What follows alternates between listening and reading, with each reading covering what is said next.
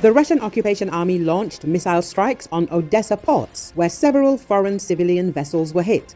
According to the representative of the Ukrainian Navy, Dmitry Pletenchuk, the enemy was targeting infrastructure, not vessels, because one of the main recipients of the products is China, with which the Russian Federation is unlikely to quarrel. I am not ready to agree with the thesis that this attack is aimed directly at the ships. Russians are trying, first of all, to hit the infrastructure, Pletenchuk told the Pryamoy TV channel. He explains that these vessels, in addition to the flag under which they sail, have owners. Also, the countries that were supposed to receive these supplies are the largest consumers of the products that the vessels transport. That is, according to the speaker, we are talking about the final destinations where the grain arrives along the Ukrainian grain corridor, China and Spain.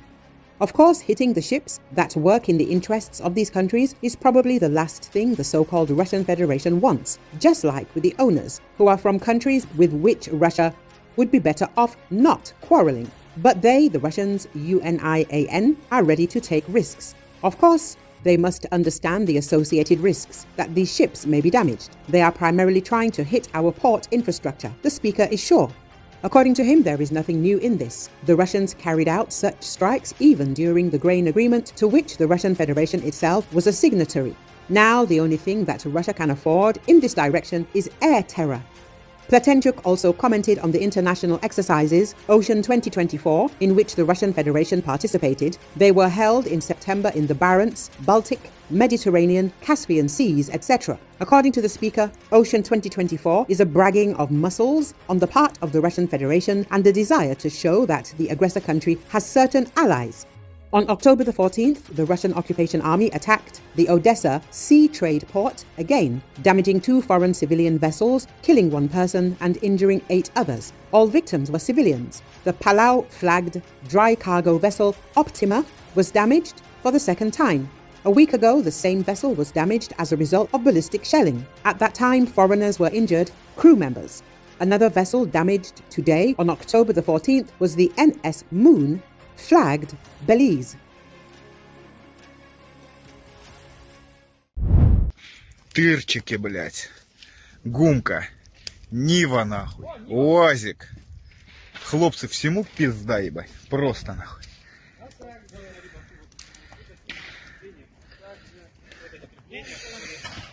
А это наш маленький рабочий блиндажик был.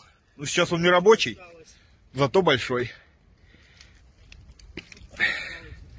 Я его все не хочу ругаться матом, так что промолчу.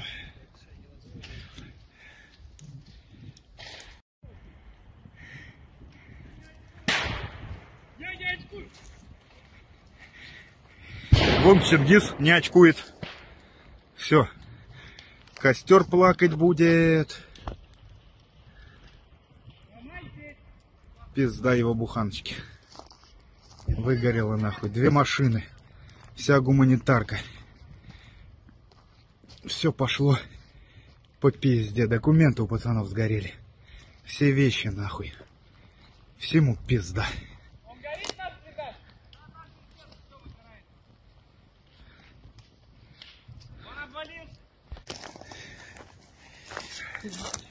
А вот здесь вот мы когда-то жили.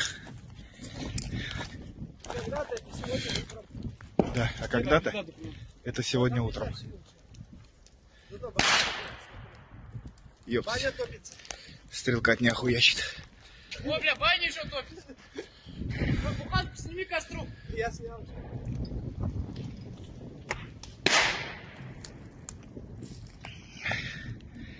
Я его маму ебал, мотал, шатал. Костер, это твоя.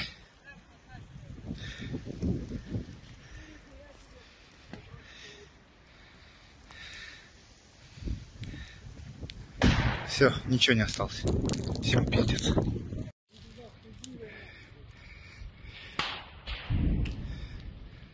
Все. Позиций больше не существует.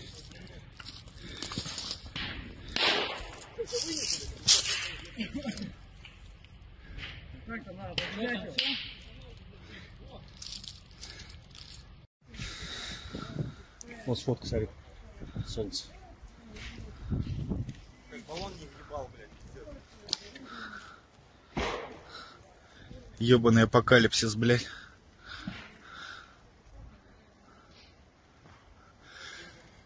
Зато, блядь, эта хуйня целая, ёбаный в рот. Качалка нахуй. Выгорело все, блядь. Кроме качалки. Спорт это сила. Спорт это сила, блядь, да. Костер!